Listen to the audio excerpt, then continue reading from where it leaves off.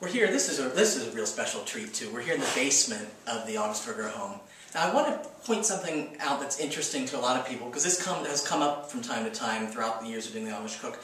A lot of people think that the Amish, they're surprised to find that they do drink alcohol. The German heritage, the Amish do, and to this day they consume alcohol. There's no religious taboo. There are bishops that say moderation.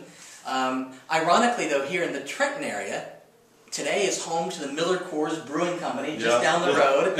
Huge brewing company. This whole area, though, because of the groundwater system, it was known to have a lot of stills, right? Yes. It's a very conducive to... It was a good place to grow corn as well as make whiskey. Make whiskey. Like that. Yeah. And that's what you think was done down here, is that? Yeah. We think this is left over from the old house that burned. Actually, it was partly wood and partly stone, but it burned so badly that they had to redo it.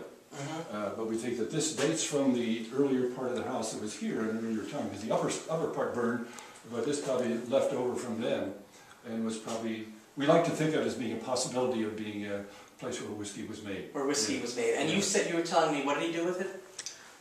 Sold it, right? Oh, yes, they sold it. Sold it. Yeah. So he was a real entrepreneur, the whole very much so. Yeah. He certainly was. And we've been talking a lot on the website lately about Amish entrepreneurialism, and that's just... That's something that's ingrained in their culture. Oh, very much so. You see the old wood that's up here, that gives a look of an ancient background.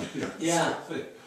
The old piece across the top of the door. And these summers in Ohio can get very hot, and it's nice and cool down here. Yes, so indeed. I think I would come down here on a hot July day, and it would be a nice relief. Well, thank you so much for showing us this. You're welcome. I think it's great.